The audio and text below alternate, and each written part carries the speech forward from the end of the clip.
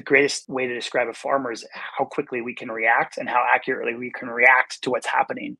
The biggest thing, though, I think, is that we need to come to climate stability, because our small reactions are, getting us through each year.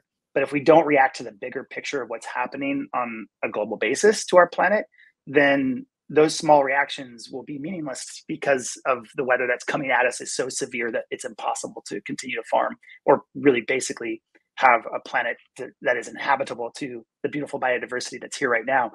And so that's where, for me, the whole idea of getting away from fossil fuel farming, getting into renewable farming, there's another big piece of the pie, and that is the chemicals that we use in agriculture today are incredibly carbon intensive, energy intensive to create. They're really bad for our soils. They're really bad for our planet's biodiversity, and they're really bad for us.